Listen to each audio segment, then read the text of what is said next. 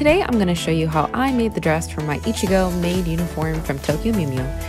This tutorial will work for any of the Mew's maid uniforms. For this project, I used a combination of Simplicity pattern 8160 and 3723. From the first pattern, I used the puffy sleeves, sleeve cuffs, and pleated skirt from view B. From the second pattern, I used the bodice from view A. You don't need the second pattern specifically, any fitted bodice with a high neckline would work. I thought this pattern came with a collar too, but it didn't, so I just found a random one from the internet, which I'll link to in the description. To make sure that the patterns work together correctly and fit me well, I made a mock-up out of some spare cotton I had in my stash. Once I was happy with the fit, I moved on to cutting out my pattern pieces out of the final fabric. When selecting the fashion fabric, I consulted the back of my pattern envelope. It suggested fabrics like broadcloth, chambray, chino, gabardine, and cotton, but I've also seen cosplayer use cotton sateen and sparkly calico. After looking at my options at my local fabric store and Joann's, I went with broadcloth. As for the colors, Ichigo's maid uniform changes colors from scene to scene.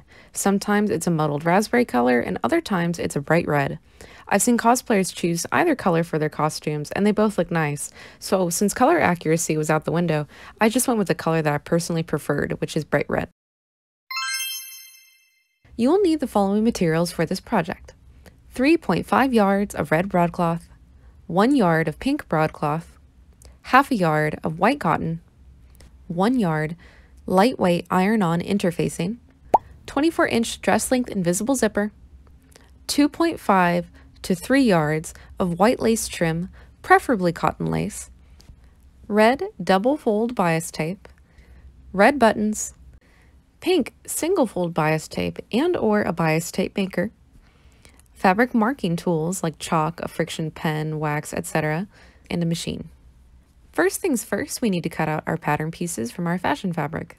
From the red fabric, I cut out the bodice front, left bodice back piece, right bodice back piece, 2 sleeves, 3 skirt panels, 2 collar left pieces, 2 collar right pieces. From the pink fabric, I cut out 2 sleeve cuffs. From the white fabric, I cut out 2 chest rectangles, which are roughly 2 inches wide and about torso length long. From the interfacing, I cut out the following 1/2 inch shorter than the original pattern on all sides: 2 collar pieces and 2 sleeve cuff pieces. After thanking our fabric supervisor, it's time to start putting it all together. We begin with the chest rectangle. Simply place the pieces right sides together and sew along the rectangle, leaving one side open. Then turn it right sides out and press it with an iron. Next, base the lace trim to the underside of the rectangle. Then position it in the direct center of the bodice and sew along the same 3 sides. Finally, add the 3 buttons and a snap where the chest button will attach to.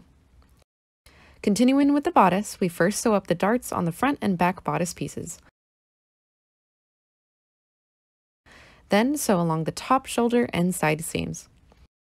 The pattern says to stay stitch, i.e. lock, the arm and neck holes into place, but I never do that, so moving on to the skirt. First, we join the 3 long rectangles which make up the skirt along the sides to create one long strip of fabric. Do not sew them into a loop. Next, we hem the bottom.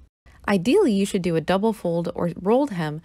After a quick press, we move on to the skirt stripe. If you bought pre-made single fold bias tape, you get to skip over this next part. If you're like me and couldn't find a matching shade of pink bias tape, then you can make some using this nifty tool.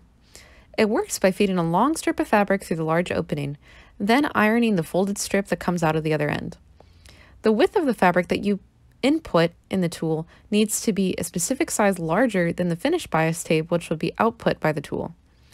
There's some math involved and I can't do math, so check this neat guide out instead.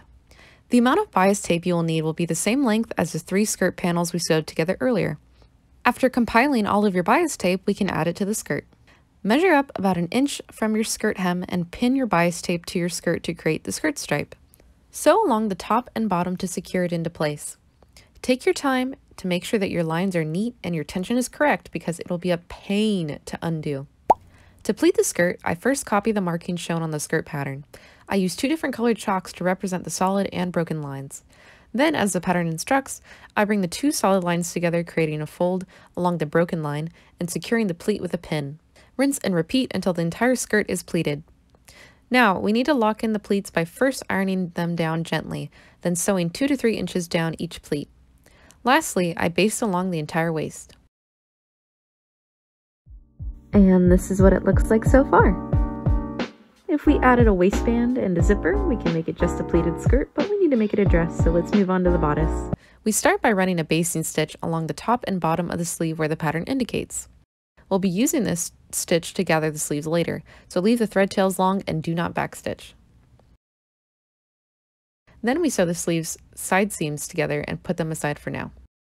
Let's focus on the sleeve cuffs. Typically, the sleeve cuffs are created by just folding a rectangle in half, but Ichigo has trim at the end of her sleeve cuffs. Now, Simplicity does have a space on their pattern for you to add trim, but I hate the feeling of extra seams touching my skin, so I decided to do it differently. I split the cuff piece in half, then basted the trim onto one of the pieces with the lace facing inward. I ironed on the interfacing to the wrong side of the fabric, and then I sewed the pieces back together and folded it like normal. As you can see, the lace pops right out without having a seam that touches my skin. It's extra, but it's worth it in my opinion. Now we're ready to attach the sleeve cuffs to the sleeve proper. First, we gather the bottom of the sleeve by pulling on the bottom bobbin thread until it fits the cuff with even gathers. Then place the edge of the sleeve cuff to the sleeve edge and sew down. Next, flip the cuff right sides facing out and fold the unsewn cuff edge into the sleeve's interior. Fold it down 1/2 inch and hand sew it to the sleeve using a ladder or catch stitch. With our sleeves finished, it's time to attach them to the bodice. First, gather the top of the sleeve to fit the bodice armhole, then sew them right sides together. Because this armscye seam experiences the most wear and tear and sits directly on the skin, I recommend bias binding it. To bias bind a seam, you need double fold bias tape.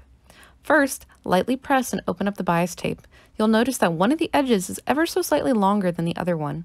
Take the shorter edge and line it up to your seam with the right side of the bias tape facing the seam, and sew along the first folded line. Next, fold the bias tape over to enclose the seam, tucking the long edge inside the fold. Lastly, sew this side of the bias tape down. The result is a neat, strong, and not itchy arm seam. With the sleeves done, it's time to finish up the last part of the bodice, the collar. First, we start by adding interfacing to one of the collar left and one of the collar right pieces. Then baste in the trim to one left and one right piece. Then join the 2 collar pieces together along the top edge and leaving the other 2 sides open. Next, match the bottom of the collar to the top of the neckline and sew it down.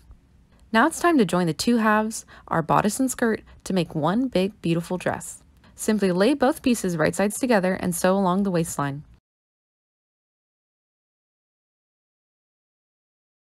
Up next is the invisible zipper.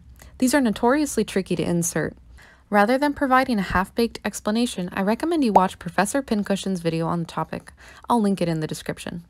So I pinned the zipper from the top seam of the collar all the way down about 2 to 3 inches from the top of the skirt and used a zipper foot to sew it as close as I could to the zipper's teeth.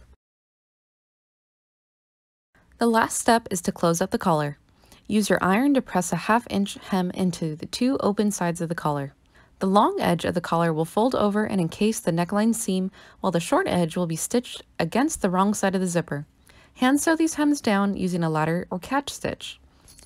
And with that, we're finished with the base dress for Ichigo's maid uniform. Let's check out the final reveal.